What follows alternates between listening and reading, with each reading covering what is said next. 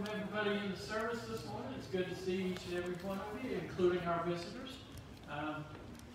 Got a few prayer requests this morning, and then we will do some honoring of the veterans. We got a video, and then we'll do the offering. Okay. Brother Randall's uncle, Fred Pickett, has prostate cancer, right? So just remember him. Sister Sandy Dean, she's feeling a little bit better. She's even home, but she still is asking for prayer, so continue to remember her. Kevin Byers, remember him. He's feeling under the weather. Billy told me that his blood oxygen level dropped to 70%, so please remember him in your prayers. Remember my father-in-law, Frankie. He's having trouble with his back. And then Sister Maurice had talked to Sister Betty Clark, and she's asking for prayers for her and for her family. So just continue to remember all of them. With that being said, does anybody have any unspoken requests or would like to speak of any requests? Okay.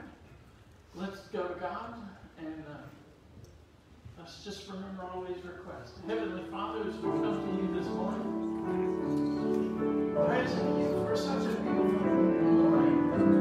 Lord, we just thank you first and foremost for we thank you for everything that you do in our lives. From the very breath in our bodies to sometimes we take things for granted.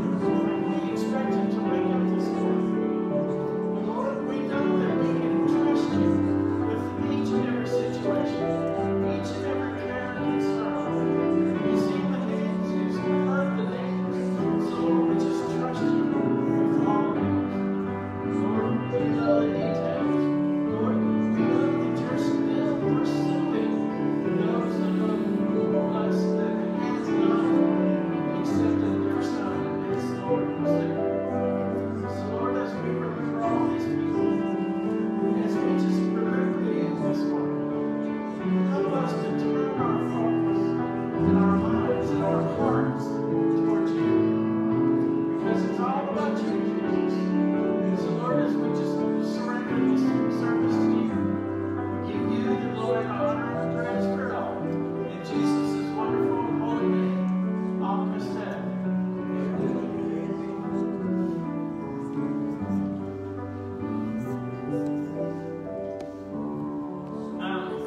at this time, for all those that have served in our military, we would like for you to stand so we can recognize you this morning.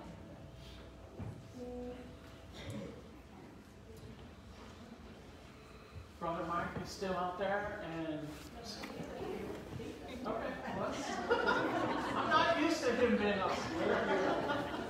But Brother Joe's out there, so let's just appreciate these gentlemen.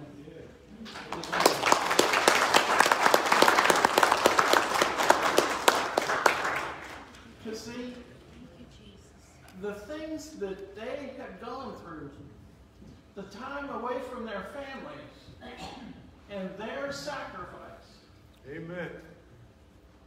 has led to our freedom. Amen. Amen. But we know that we have ultimate freedom in Jesus Christ. Thank you, Lord. So, thank you.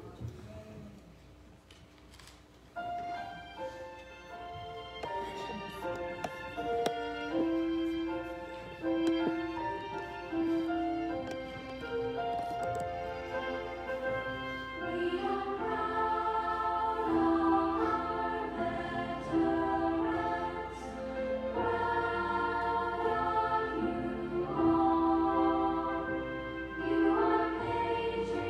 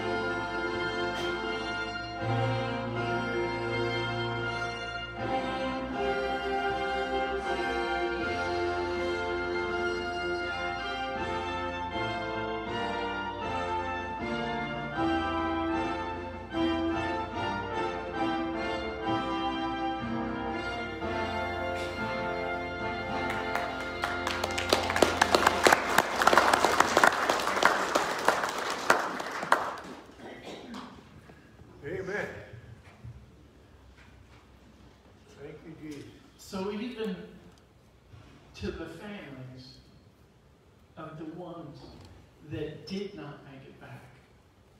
We thank you too. Thank you, veterans. All right, we'll go ahead and do our tithes and offerings.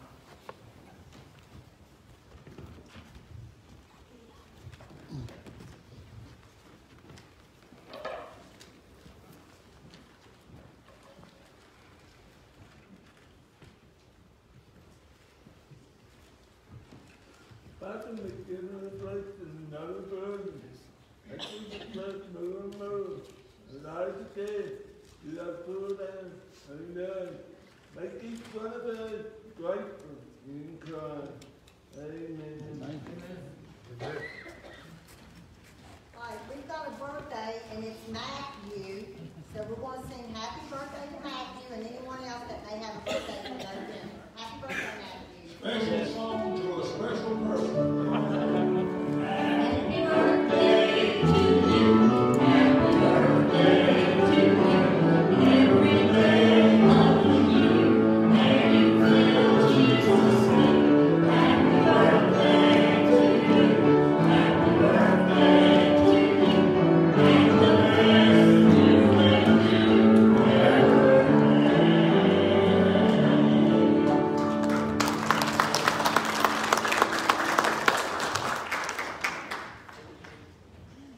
You sat down too quickly. Can you be a jumping jack and rise again? Thank you, veterans, for your service. You know, we've entered into the Thanksgiving season, and the Lord has impressed upon me that we should share some Thanksgiving scriptures throughout this month. I'd like to share with you from Philippians chapter 4, verse 4 through 7. This is what we came here today to do, hopefully. Rejoice in the Lord, always. Again I say, rejoice. Let your gentleness be known to all men. The Lord is at hand. Listen to this. Be anxious for nothing, but in everything, by prayer and supplication, with thanksgiving, let your requests be made known to God. And this is what will happen. And the peace of God, which surpasses all understanding, will guard your hearts and minds through Christ Jesus. Let us focus on our worship to Him 100% right now. Amen.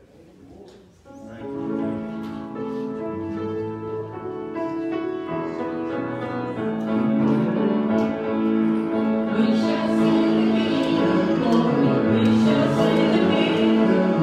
We shall see the King when He comes. His coming in power will help us now. We shall see the King when He comes. There's a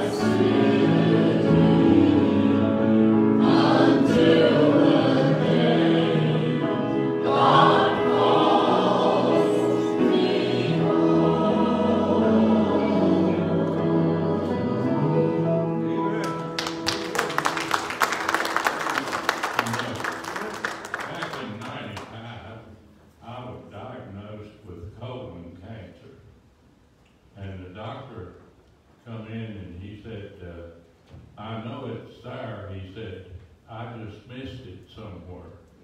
And when I went down and come back up, the song that was in my heart was Until Then. And the doctor come up and he said, you know, you was right and I was wrong. He said there was no cancer. They just had to take out 6 inches of the colon. And that was in 1995. And I'm here. I'm 92 years old now.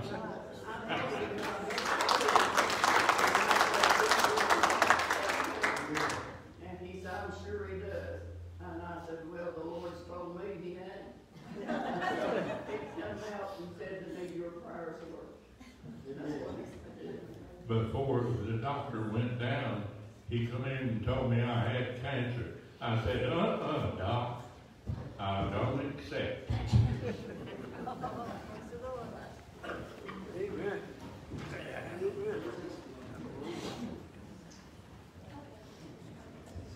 I want to take just a moment to praise the Lord as well. I had an appointment with a surgeon at Wake Forest Baptist Thursday in Winston-Salem, and all the doctors have been talking about various treatments and surgery, and I was going to have to do something for the prostate cancer, but this surgeon said, I've studied your case thoroughly, and he said, I see no reason to disrupt everything. He said, we're not going to do anything. Praise the Lord. COVID came back in 6 months, and I've just been tickled that I was able to get here in time for choir practice Thursday night, and I come in praising the Lord. I've been praising Him ever since. So, back when I was in the hospital in July, 3 different times with sepsis infection because of the biopsy, I had a song on my mind, but I did not know the name of it, didn't know who sang it, but I was determined I was going to learn it. So it's praise His name. Amen. I'm ready with they are. Thank you, Lord.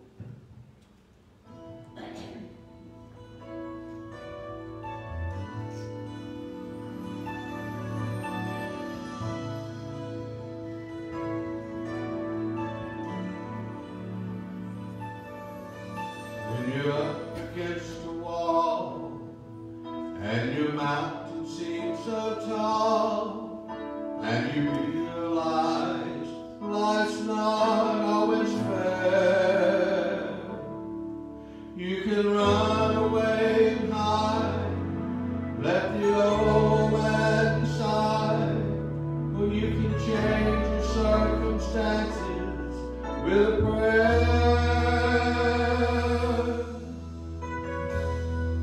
When everything falls apart, praise His name. When you have a broken heart, raise your hands and say, Lord, you're all I need. You're everything to me, and you take the pain away.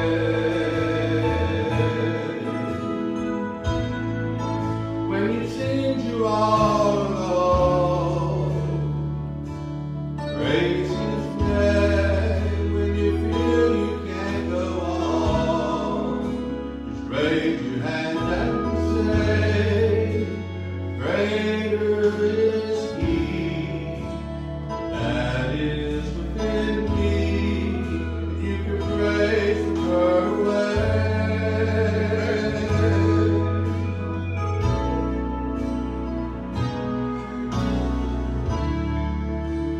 You'll just praise His name.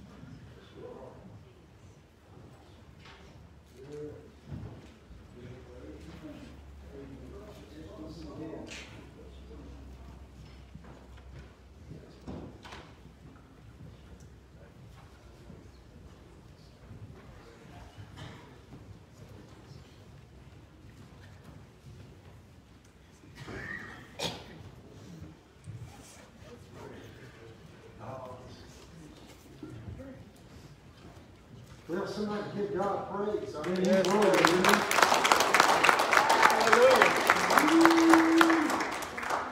I just heard how worthy He is. I heard some testimonies here about the goodness of Him and His healing power and all that He's done. And, oh, you can't beat Him. You can't beat Him. That's just the way it is. Man, it's so good to see such a good-looking congregation this morning. Give yourselves a praise. But you got up and come in. You said, well, what about that? Listen, let me tell you something in case you haven't been told. It puts a smile on God's face when He sees people come into His house to worship Him. And I know that's what you're here to do. And it does. It does. He desires mercy, not sacrifice. We're going to talk about that. It's good to see Sonia and her family here. So good you guys are able to be back. I know you did. Yeah, good God praise for them. It's good. The past couple of years have been struggles for a lot of people, and just so good to see everybody back. Happy birthday, Matthew. You're an old man. I had to get that in. He catches me. He knows when my birthday is, and he starts a month ahead of time. And when he comes in the door, he says, "You're going to be old man. You're going to be old man." So I finally got him back. Okay, you're catching me, big boy. So we love that Matthew. Bless his heart. Linda and I are so appreciative to all of you for all the appreciation shown us last week on Pastor Appreciation Day. As I always say, you guys always appreciate us. It's not just a one-day event, but we thank you for all the gifts and the time you took and all the prayers and the thoughts and the cards. And we're just glad to be a part of such a loving church family. And that's what you guys are. You really are. And we're glad to be a part of that. And just want you to know that we're very humbled and very grateful by the show of appreciation. So thank you from the bottom of our hearts. Turn to the 51st Psalm this morning. This is a real familiar psalm to all of you. I know you've read it many times in devotion and read it over again and you hear a lot about it. But I think the mercies of God and the forgiveness of God and the righteousness of God and the degraded human nature, I think that's something we can never hear enough of because we can forget it. And I know you're not guilty of it, but sometimes I take my salvation for granted. And I'm glad that you don't do that. I'm glad you don't take it for granted, but it's easy to do sometimes. So if you're able, I'm going to ask you to stand again. And if you're not able, don't worry about it. And I'm going to read this whole psalm. It's all the way through 19 verses, but we need to hear it. Have mercy upon me, O God, according to your loving kindness, David wrote. According to the multitude of your tender mercies, blot out my transgressions. Wash me thoroughly from my iniquity and cleanse me from my sin. For I acknowledge my transgressions, and my sin is always before me. Against you and you only have I sinned, and done this evil in your sight, that you may be found just when you speak, and blameless when you judge. He's the righteous judge. Behold, I was brought forth in iniquity, and in sin my mother conceived me. Behold, you desire truth in the inward parts. Say that with me. You desire truth in the inward parts. And in the hidden part, you will make me to know wisdom. Purge me with hyssop, and I shall be clean. Wash me, and I shall be whiter than snow. Make me hear joy and gladness, that the bones you have broken may rejoice. Hide your face from my sins, and blot out all my iniquities. Create in me a clean heart, O God, and renew a steadfast spirit within me. Do not cast me away from your presence, and do not take your Holy Spirit from me.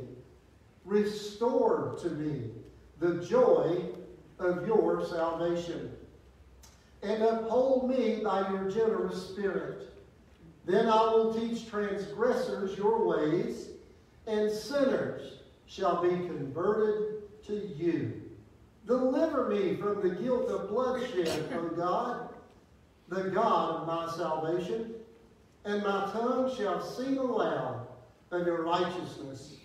O Lord, open my lips, and my mouth shall show forth your praise. For you do not desire sacrifice, or else I would give it. You do not delight in burnt offerings.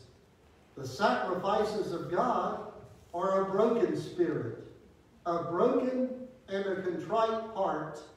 These, O God, you will not despise. Do good in your good pleasure to Zion. Build the walls of Jerusalem. Then you shall be pleased with the sacrifices of righteousness, and with burnt offering and whole burnt offering. Then they shall offer bulls on your altar. Father, I thank you today. I thank you for this time of worship we've enjoyed together already. This celebration of you in song and in prayer and in testimony and in giving. And now, Lord, we celebrate you in this word. So now, Father, as we look into these holy scriptures, which not only save our souls, but keeps our souls, I just pray now that you open up to us, not only in our minds, but in our hearts, those things you would have us to see, not only as a church, but as individuals, that we might be better disciples and better evangelists. And we'll give you the thanks and the praise, for it's all about you, Jesus. And in your name I ask it by faith. And all those who love him would say, we love you, Lord. Amen and amen. Greet someone next to you. Welcome our guests into the service. We have several guests who are with us today. We certainly appreciate you taking the time and coming to visit with us at Draper and share your worship experience with us. We thank you for that so much. The 51st Psalm. This psalm, of course, was penned by King David after Nathan the prophet had come to him and revealed unto him that God knew about his affair with Bathsheba. David thought he had it hid. He thought that no one else in the kingdom knew but him and Bathsheba. He thought that after he had her husband killed, Uriah, he thought that would be the end of it, that it would be silence. And it was, for the most part, but it wasn't hidden from God. God saw exactly what the king had done. And it's interesting to note the relationship that David had with God. It wasn't a fly-by-night relationship. David was appointed to his position by God. David was chosen by God to be on his throne upon the earth. And God had promised to David that you will always have a man or someone from your lineage on your throne. And of course he was speaking about Jesus Christ. But David didn't know that at that particular time. But what I see in King David and what I hear in the words of this psalm of repentance, in this psalm of forgiveness, is shame. I hear shame from David because David realized how good God was to him. And David knew from whom his strength had come. And the fact that David thought that because this sin had been hidden from everybody else in the world, that it had been hidden from God. And it was then that God sent Nathan the prophet to David, and instead of confronting him face on and saying, God knows what you have done, he used reverse psychology. And he told David a story about a man who had this little lamb that was a pet. It was the family pet. And the man was poor. And he wasn't able to have all the things that King David had. And he wasn't as blessed as King David was. But he said he had this one little lamb. And then this rich man came and took that family pet. He took that little lamb away and killed it so that he could feed his guest. And it blowed David up. He got so mad at Nathan and he said, you tell me who it was and I will personally go kill him. And I will make sure that he's dead. And I imagine Nathan looked him in the eye and said, it's you, King David. You are that man. And I think at that moment it clicked in the mind of that warrior king, and he realized God has not let you off the hook. Yes, the son that was born out of that adulterous affair had died. But David, you are not off the hook. I know what you have done, and now you know that I know what you have done. And it was after that that David sat down somewhere, sometime, and put these words down in this psalm that I just read to you today. So let's just look at a couple of pieces in this repentance, in this confession unto God, but it's filled with shame. There's no arrogance in these words. There's not a lot of pride that comes out of David being a warrior and being the king of Israel, but he is shamed. He is brought down in the eyes of God as lower than a worm, as he wrote in one of his psalms. One of the psalms David wrote, he said, how can you be so concerned with us when we're nothing but worms? That's the words he used in one of his psalms. But David understood the mercies and the justice and the righteousness of God. Sometimes we forget the fact that just because he is merciful, and just because he is gracious, and just because he is forgiving, that he overlooks sin. God will never overlook sin. Yes, he's merciful. Yes, he's gracious. Yes, he's understanding. Yes, he is patient. Yes, he is slow to anger. But God hates sin. It makes no difference in who it is. He hates it regardless of the sin that's there.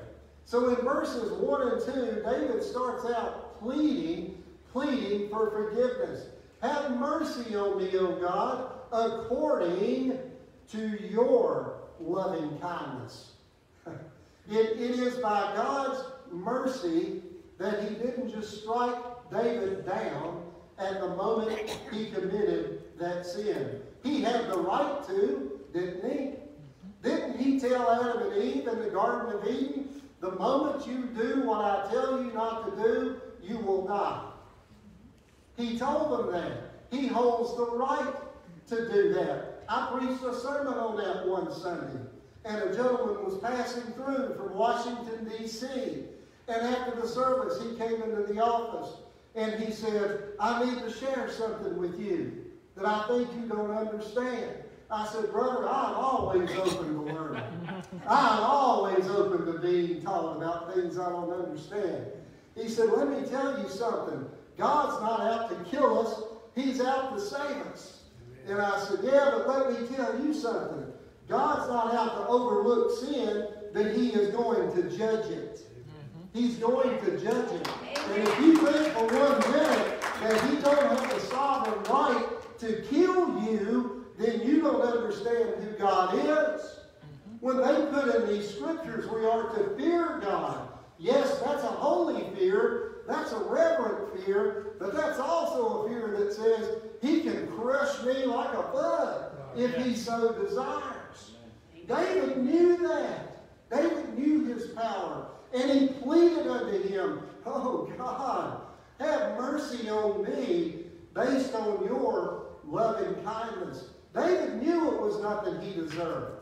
David knew it was nothing that was owed to him. David could have very well said, look, you have chosen me to be your servant and to be your vessel, and you're going to bless the nation through my seed, which would have been Christ, that he had no idea about.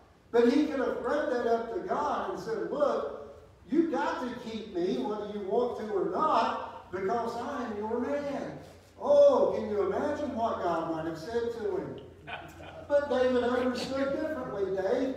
He knew his position, and he knew his place. And he knew the righteousness of God. The key to it is in verse 3 and 4. For I acknowledge my transgressions. Now that sounds good on the surface, and that sounds easy. I was reading an article about the Titanic a few weeks ago, and about how close they come to missing that iceberg. They were within minutes of being able to steer around that thing. But as it came to pass, people on that ship had dropped the ball, and when they found out that the iceberg was in the way, they didn't have enough time to turn the ship. And when it nudged that iceberg and it hit the side of it, they thought that the only damage to that boat was what they could see above the waterline, because that's where the iceberg had hit. But what they did not see is that science says, and it is proven by icebergs, that 90% of it is under the water. There's more of the iceberg under the water than sticking out of the water. And the ship took the brunt of that which they could not see below the waterline, and that's where the damage was that caused the Titanic to sink. It was the damage they had not seen that took them under. Dr. Billy Graham, the late Billy Graham, said one time, there's no problem with a ship being in the ocean, but there's a problem if the ocean gets into the ship. And that is so true. And David knew that the sin that he had committed was within him, and he acknowledged it, but not until he was confronted. One would have thought that after the baby had died, that David would have went out on a hillside somewhere and covered himself in ashes and tore his robes, which is what they do when they grieve. He grieved before he died, but after he died, David got up, took a bath, cleaned up, put the oil on. That's shaving lotion in our day and time. Made himself smell good and went about his business thinking it was all over. But God knew it wasn't all over. It looked good on the surface, but underneath he knew he was bad. He knew he was damaged. One would have thought he would have went out and prayed to God after the child died and said, oh, Lord, please forgive me for this sin. And this little baby has paid the price. Now, before you worry about that little baby, Jesus has got it. There's no problem with that. God knew the plan. He had it all lined out. But it's the fact that David didn't know the plan. But he didn't, because he thought he had got by with it. Sometimes we don't acknowledge our sins until we're confronted with them. And when we're confronted with them, it makes us mad. I think the politically correct word is offended. We see that all the time. Oh, you got to be careful that you don't offend somebody. Well, let's just put that you don't make them mad. Let's just put it in plain English. That's what we mean by offending them. We tell them something they don't want to hear. And if it's not true, then they don't get as mad as they do if it is true. Yeah, I mean, you know that to be a fact. The late B.E. Underwood, who I was ordained under, he said, guys, you are going to get criticized in your ministry. You are going to be criticized as ministers and as teachers and as pastors. You will be criticized. But listen to it, because some of it will be true. And that's exactly the way it is. And when we're confronted with the truth, and it's pointed out to us, it's at that point sometimes we are forced to acknowledge it. But as long as we think it's hid, we're okay. In verse 6, David said, you want the truth in the inward parts. In the inward parts. See, that's the inner workings that you can't see. Always amazed with the technology we have and the MRIs and the ability to x-rays and sonar. I think Paul Glenn has had every device that they make peeking in your body and knowing it's got to be working good, or they would have They could have found a hair if they was wanting to know. That's all they were looking at. So when that MRI comes and they look at that brain and it's sliced into 3D view and they're able to see all that going on, you know what they can't see? They can't see the thoughts. When you go in there, you have to tell them who you are. You think they would say, just lay down on the table, I'm going to put you in this machine and it'll tell me who you are. It don't work that way. It'll show you the tissue. It'll show you the blood.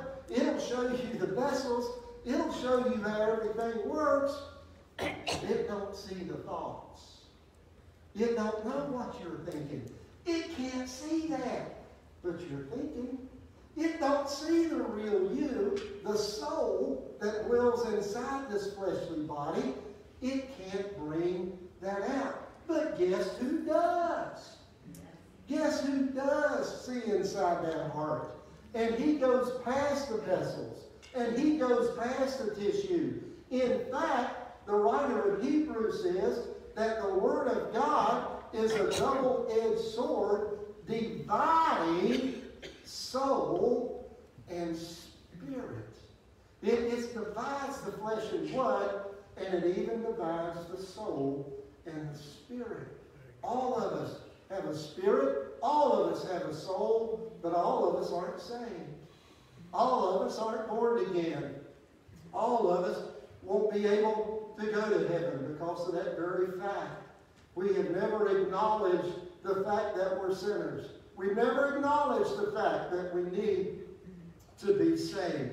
Well, David acknowledged his sin because he said, you desire the truth which is in the inward parts.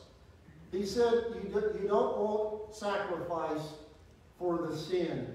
He said, if you desired sacrifice, I could provide it. Yes, the King of Israel. He owned it. As far as it went legal-wise, he could have given God anything materially. He could have given him anything. You remember when he went to the threshing floor of the guy that had it, and he said, I want to buy it from you. And the man said, it's yours, David. You don't have to buy it from me. It's yours. You take it. And King David said, I will not sacrifice or give anything to my God that does not cost me something. Because he had learned that God's graciousness and God's goodness is not material things, but it's the things of the Spirit. And he knew that it was in his inward parts. He said, there's nothing I can sacrifice that will pardon this sin. And there's nothing I can do. I can give tons of money to Uriah's family, but that will not get rid of my sin. I cannot compensate enough to cover my sins. I can't do enough good to right the wrongs that I have done. Because it just can't happen with God. Jesus said that we honor him with our lips, but our hearts are far from him. It's our hearts that he wants. And it's not that human heart, but it's that born-again heart that pleases God. And we can't do that. Jesus said, what will a man give in exchange for his own soul? And we think that he meant, well, you got to give this up, and you got to give that up, and you got to give that up. Listen, when you repent and you're born again, there will be things that you will let go. I know that for a fact. But that's not what Jesus meant. Jesus said, what can you give me that will save your soul? What is it you have that you can buy your soul with? Hey, nothing. Nothing. There's nothing that we can give for our soul. It is because of his loving kindness and his forgiveness that you and I are forgiven. Not by works are we saved. We can't boast about that. But it is by the mercy of God. In verse 17, he said it is a broken and a contrite spirit. It is a broken spirit. And it is a contrite heart. That word contrite means crushed. It's a heart that has been crushed. And that heart being crushed is such a hurt. It is such a pain that takes place. Once that sin was acknowledged before God, that's where the shame comes into play. Have you ever been ashamed of what you've done before God? Have you ever said something or done something or thought something or read something or listened to something or something that maybe at that moment brought you a little satisfaction or whatever it was, and then a few minutes later you begin to think, wait a minute, maybe I shouldn't have said that or done that or seen this or, well, that's human nature. It happens. We were in the mall just here a few weeks ago, probably a month or so ago at Roanoke. We were going through the mall at Roanoke. I was on the upper level. I looked down on the lower level and seen the Victoria's Secret store. Guys, Victoria has no secrets. It was all out there for everybody to see. There was nothing to leave to the imagination. And it's the fact it was there. And you can say, well, you didn't. Yeah, I did. Because it's there. And it's the human part. And I realized that what my eyes saw, his eyes saw. Because he lives in me. And he knows those things. And he knows Victoria and all her secrets that are in her heart. So it's nothing new to him, but it's in there. So when you look at King David and you think that King David somehow was just a bad guy, he was a human guy. That's why he said it crushed his heart when he come to the realization that God knew about his sin. And it hurt him. Not only did it hurt him the fact that he had sinned, it hurt him that he got caught at it. And that's the biggest thing. That when someone is sad that they're busted by the police, it's not necessarily they were busted, it's the fact they got caught. And that's what happened to David. At that point he realized it. And it crushed his heart. And that's why he asked God in verse 10, create in me a clean heart. I don't want this crushed, contrite, same old heart. I don't want it to be in here because you know why? If it's in here, then that same old junk is going to be in there. I need a clean heart. I don't need the same old heart dusted off and painted and whitewashed. I need a clean heart, David said. And he asked God to restore that to him, to bring that into him is what he wanted. Listen, one of the most dangerous things that we as Christians have to guard against is spiritual pride. Spiritual pride. A spiritual arrogance. Because we are saved. We do go to church. We do read the Bible. We do pray to God. And if we think for 1 minute that makes us sinless, then we've crossed the line. Amen. If we think at that point, those are the things that keep us in favor with God, then we have missed the point. When God says, and Jesus said, hey, it's not the sacrifices I desire, it's the mercy I choose to have upon you. It's the mercy. Yeah, we've got to pray. Yeah, we've got to read our Bibles because that's where our nourishment is. That's where our strength comes from. That's what keeps us close to God. You don't have someone in your life that you love that you never speak to, do you? You always want to have that relationship with Him. This is how He speaks to us, and we do that. But if we think for 1 minute that is what keeps us from the sin and that it's not possible, then we are in grave danger. Brother James said, be careful when you stand. Be careful when you stand in your own righteousness, because that's at the moment that you're getting ready to take a big fall. Brother Richard Kingreth spoke to us as new ministers. It used to be when a minister was licensed and all the other ministers, they had a meeting, and all the other ministers shared with them what it was like in ministry and the issues that they had run into. and problems that they had. And Brother Richard Kingrow, when it come his turn to speak, he stood up and he said, I've only got one good piece of advice for you. He said, don't let your head get so big that it goes above the clouds. Because he said, that's where them big jets fly. And he said, when one of them things hits you in the head, you're going to take a big fall. And he said that from experience. And he was speaking about pride. He was speaking about the fact that the closer we are in Christ and the more that we do, the more work that we do for Him, the more prayers that we pray to Him, the more scripture that we read to Him. If we're not careful, we can become as David was. He was the king of Israel. He was the apple of God's eye.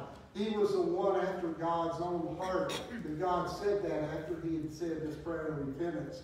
And it was the fact that we looked at that and think, well, we are above it. That's where the problem comes in. And how do we know that? Because David owned up to his humanity. He said, I acknowledge my sin. And he said, I acknowledge my transgressions. Because in verse 5, I was brought forth into iniquity. And in sin my mother conceived me. That doesn't mean in the back seat of a 57 Chevy. What that means is she was in sin. She was a sinner because all of us are born into it because of what happened in the Garden of Eden. And if you think for 1 minute that you're a select human, that sin has no part of you, then you're making yourself equal with Christ. And I would be afraid to do that. Now, there are ministers that preach today on the TV that we are little gods because we have God in our heart. That makes us little gods. Boy, are they in for a big shock. They're going to get a big surprise if they don't change the way they think. And it's the fact that David, he told God, he said, in one sense, he said, but you know my inward parts, God. You formed me. You created me. I came out of the womb. My mother before me was born in sin. Her mother was born in sin. Her mother was born in sin. So it's in us as humans. The Adamic nature is in there. But listen carefully, that is not an excuse to do it. That is not an excuse to do it. That's why Christ said, you must be born again. Because if you're not born again, you're still going to be in that same sin into which you was born into. It's going to cling to you. You can't get rid of it. You didn't bring it into the world, and you certainly can't take it out of your body. Because it's there, you're a human.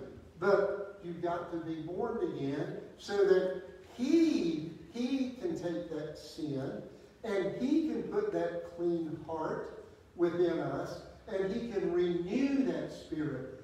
Not a new spirit, but it's a renewed spirit once you get that clean heart inside of us. That's what He says. We're not above sin. Some who would say, well, sin just happens. We'll just ask forgiveness and move on. That's a dangerous philosophy for a Christian to have. It's a dangerous philosophy not to be as hurt by sin as God is. And I think that's the biggest thing that we have to acknowledge, as David did acknowledge. And it may be, we may be able to hide it, and no one else may be able to know anything about it. And else we may just see the tip of the iceberg that's above the waterline, and we don't deal with those things which have damaged us, that no one else can see, but they're in there, and it's leaking into our hearts. But we think we've got it hid, and we think there's no use for us to do anything. Listen, I'm just human. I'll just live with it, and I'll just go on. That's the wrong attitude. Our sin should hurt us as much as it hurts God. He sent His Son to the cross to die for it. Jesus suffered, and died for sin. Where would we get the idea that it wouldn't bother Him? Where would we get the idea that, well, God's just an old man sitting 1,000,000 miles out there on a great big throne somewhere, And he just looks back at the earth. And when the devil, who accuses us day and night, and the devil would say, look at what he's doing over there. And God would say, boys will just be boys. That's just what they are. Now, I say that about my grandson.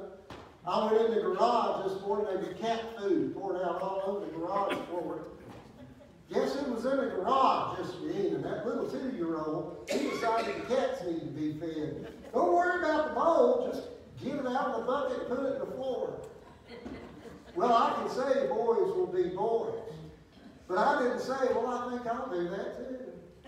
I think I'll just throw the bowl away and just throw cat food all over the garage floor. No. God looks at sin from the standpoint that he hates it and it hurts him. That's why Jesus stopped on the Mount of Olives on the way into Jerusalem.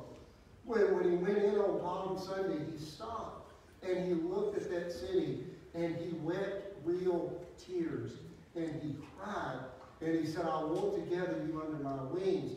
I want to forgive your sin. I want to forgive you. I want to save you. That you will not come to me, that you might be saved. David realized at that moment that he came into contact with Nathan, and when his heart was crushed, he realized how much he had hurt God.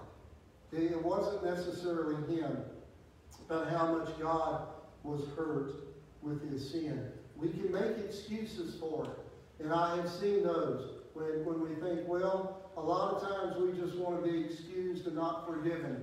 Because if we're forgiven, then we realize we must not do it again. It must not be constant practice. It must be something that we acknowledge as sin as David did, and it must be something that we are forgiven for, and it must be something that we let go just as God lets go. We have to put it aside just like he does. If we kind of carry it around, then we really haven't been forgiven for it. We just want to be excused. And God's not into excuses. He's pleased when our human logic is replaced with his word. That's when he's pleased. Now understand, we're never going to be sinless as long as we dwell in this human body. There is no such thing in humanity as sinless perfection. There was only one human being that had no sin, and that was Jesus Christ himself. And there was no sin found in him. He's the only one that ever was. He's the only one that ever will be. There'll never be another one. The Antichrist will act like it's him, but it's not. There will never be another sinless human being. Because sin is, as David said, conceived within us. But the very fact that it's in us is not an excuse for us to accept it either. We shouldn't accept it either. We are in a day and age, we are in a society where everything bombards us with one thing or another, and it's very easy to go with the flow. It's very easy to listen to the reasoning of those who deal in the social sciences. And it's very easy to see from their standpoint where they're coming from with their position. But don't you ever leave this position, because this is what we are built on. This is what we are founded on. And if it goes against this, it goes against God. Amen. And that's just what he said. And it's not up for our opinion. We don't vote on it. We don't change it. We don't amend it. It is what it is. And that word speaks unto us. And when we sit down and look into it, it's a mirror into our soul. That when this word comes in, it is God that already knows what's in our hearts and sees it. Repentance, true repentance, begins with being truthful with ourselves. You ever lied to yourself? You ever told yourself a lie and convinced yourself about something that you knew were true? Like, this bald spot ain't really that big. I mean, I put the mirror up. It ain't really that big. Yeah, it is. It's pretty big.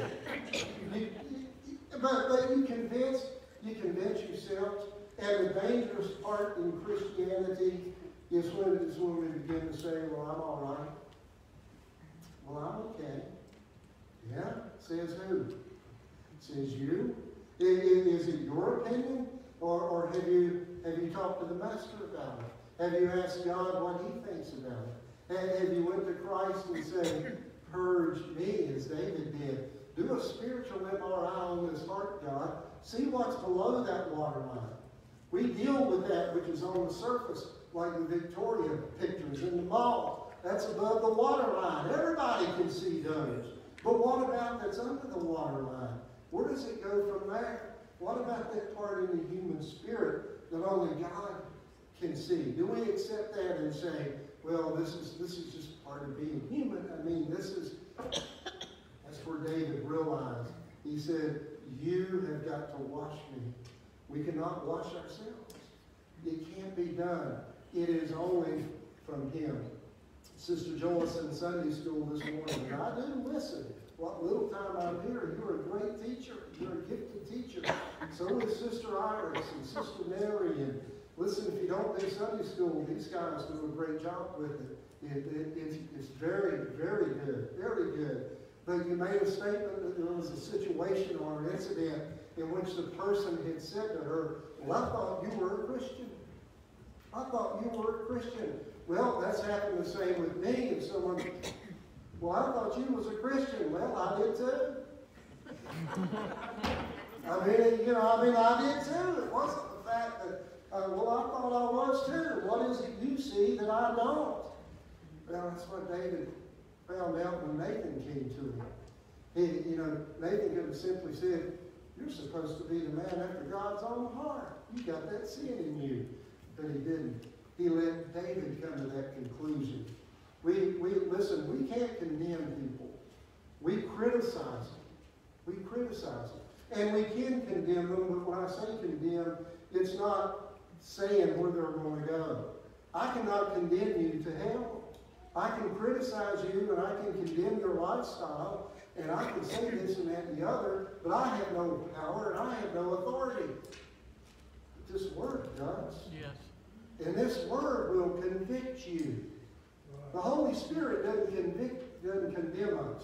He doesn't come into my life and say unto me, well, you're a low down, no good, yellow liver, whatever. He doesn't come in and make the condemnation. You don't do this enough. You don't do that enough. You ain't good enough. He don't condemn me for who I am, but he brings conviction upon that which I already know to be true. And he points that out unto me. And he says, this is the part that I don't like. This is the part that I need to purge. When David said, sprinkle me with the hyssop, that's how they consecrated the altars. They would dip it in the blood and they would sprinkle the altars. They would sprinkle the utensils that they used as symbolic of God cleansing them and consecrating them or setting them aside. Once in a while, we have to be sprinkled with hyssop. Once in a while, we have to have Jesus wash our feet. We're walking in a dirty world. When he washed the feet of the disciples, St. Peter said to him, you'll never wash my feet. and Peter meant that with all reverence, because Peter loved Jesus. And he wasn't saying it unto him out of an arrogant heart. At least he didn't think that he was. And he said, no, you're not going to wash my feet, as if to say, I'm the one that should be washing the feet. When John baptized him, John said, I need to be baptized by you. I need the baptism. You need to baptize me. And Jesus said that the scripture might be fulfilled when it happened as it's supposed to happen. So when Peter said, you're not going to wash my feet, I imagine, now this is just me, I know I think things differently, but I imagine Jesus maybe putting his hands on Peter's knees because he was seated and Jesus was on the floor. And I believe he looked Peter right straight in the eye. And I believe he said, Peter, if I don't wash you, you have no part with me. Now think about that. He just seen Judas leave the table. He told Judas, he said, go do what you got to do. And he looked Peter in the eye and he says, if I don't wash you, you don't have a part with me. Old Peter got it. Bam! It went straight to his heart. And old Peter said, well, don't just wash my feet. Start up here and wash all the way down. Well, ain't that what you would have said? Yeah, because I want to part with you. And then Jesus said, you're cleansed, Peter. You're already cleansed, but you need your feet washed. We got to go back and have our feet washed sometimes. We have to go back to that point that we recognize our humanity, that we recognize that nothing good dwells within us. It is that born-again heart that Christ gives us that amounts to anything.